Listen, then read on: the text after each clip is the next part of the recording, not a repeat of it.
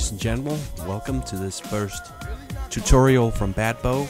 I've been asked to put together a quick tutorial on how to make beats, particularly mid-tempo breaks, funk-based beats, and to do that I've put together a new track that I'm about to release, a free download, and I thought it would make sense to try to desample that track and go through particularly the beat side of it, the process of how to put together a beat for a remix or an edit. Yeah, that's what I'm set out to do here. I'm trying to keep this less technical and more focused on the process, so hopefully you'll be able to take away something from this session, regardless of what tool you're using. I'm pretty sure you're probably not using this tool, although it is quite nice when you have to do with breakbeats or other kind of very sample-based type of songs, because it does handle a lot of samples very well, and that's why I use it. So let's get started. Here's how it goes. So gonna try to add the layers little by little here.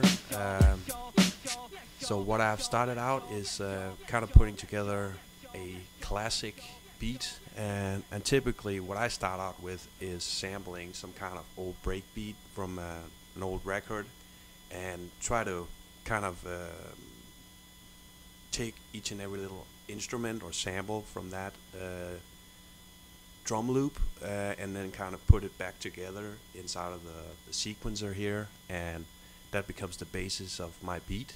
In this particular situation I have kind of you can almost hear the vinyl noise behind this, a small hi-hat, a kick, snare, and kind of a shaker sample, and some other little instruments, which is being put together in the sequencer here. Like I said, don't want to go into too much detail on how to actually use this particular tool. I'd rather just kind of explain what it is I'm putting on top of each other here.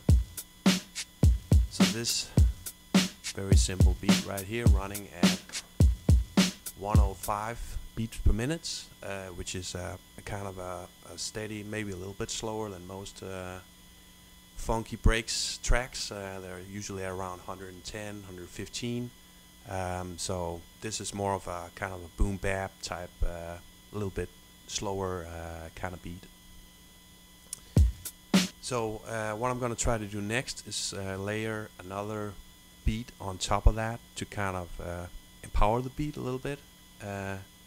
With that, I've chosen a breakbeat, or a more electro sounding beat. If we separate just that beat alone, you can hear that it has a little more electronic sound to it, and if you layer that on top of the other classic beat here, you can hear they kind of accompany each other and make a more kind of funky beat by layering them on top of each other.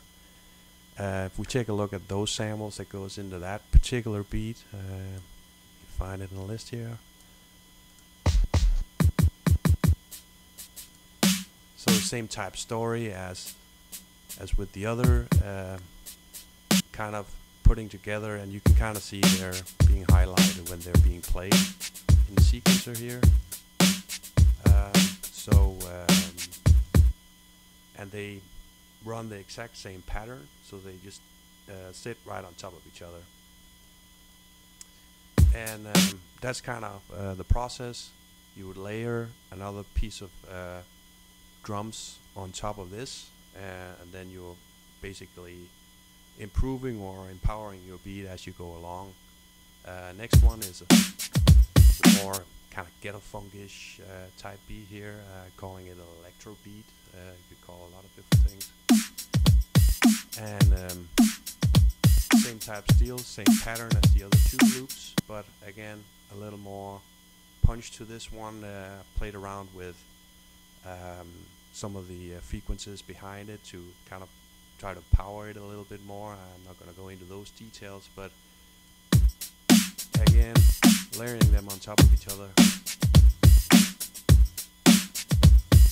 kind of helps bringing out the beat. And yeah, I guess you guessed it by now. Next step is adding yet another beat on top of that, and this one is really to get that bassy type sound for the dance floors. And so it's just like the raw basic sounds of the breakbeat elements that are being supported by a little more beefy bass drum and kick. Typically a simple pattern behind these, but it really helps in the overall sound and power of the beat. Just see if I can find it in the list here. Yep, here it is. So it's really just those three samples: a kick, hi-hat, and a snare, and putting that together with the rest. Trying to kind of come together now. This is really the structure of the beat. Like I said in the beginning, it's a very, very simple track. A good place to start for anybody who wants to get into this type of music. Keeping it simple like that is typically the way to go, and as you get into things. All right, back to the beat. So now what I want to try to do is make it a little more alive by adding some shakers and some little sounds to kind of make the beat more organic, so it doesn't sound too programmed. That's something I'd like to do, is try to make it sound like it's a real drummer playing it somehow, and the little shakers and bongos and those type of things help to kind of get that stuff out. So if we take the next one here, there's a loop that I put in here that and I like doing it with loops here because it allows it to be more organic.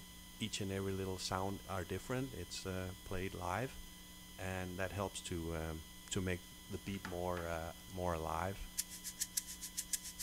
Same thing with this guy right here.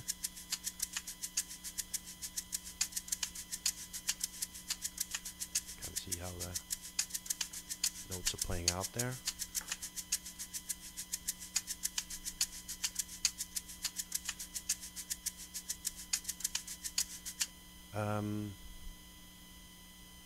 Finally, I put together a few little sounds, and this is something I like to put on at the very end when the beat is really sounding good the way it is, having some little sounds that makes it interesting to listen to, and makes it stand out. And typically you will hear that when you put on an old record and you hear those break beats. There'll be these little sounds in the middle of things that kind of keeps it interesting, and I try to program that into my beats along with these other kind of organic elements.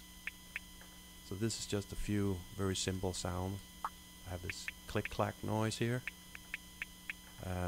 that's being played in there, and a couple of synthesizer sounds, you could say.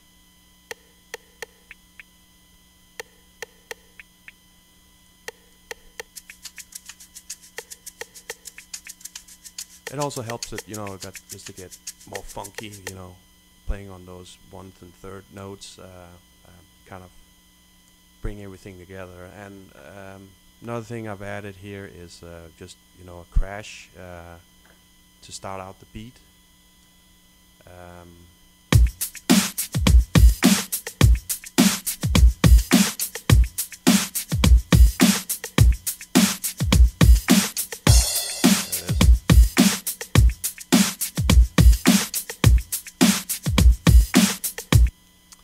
Alright, next one here, as you can see, I wanted to introduce a little bit of an alternative pattern here. Since I have all these little instrument kind of separate it out, I can easily change up the way the drums are sounding and make new patterns. So what I've tried to do here is add another little snare at the end, to give a variety to the beat, you could say.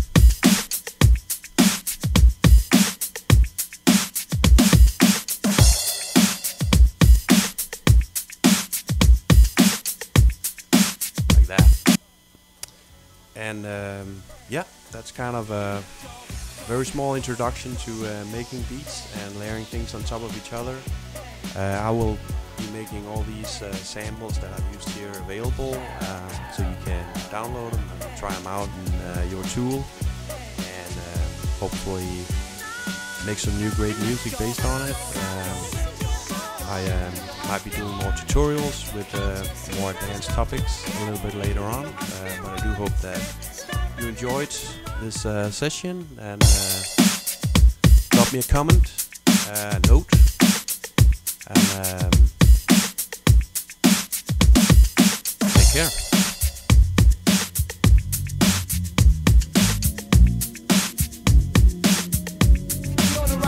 Your exotic purple contacts hypnotize guys. Potty train, your body frame, your booty tailoring. My ding-a-ling. Yo, nothing on the menu but hoes tonight. That's good. I feel like chicken tonight. The beat tight, you love the way I'm kicking it, right? Make you feel high like hitting the pipe. Psych, Psych, puff the cheek, let's get right. grab my hand, disappear in the night, and I'ma smack it. Flip it. Rub it down, oh no, I need a body bag.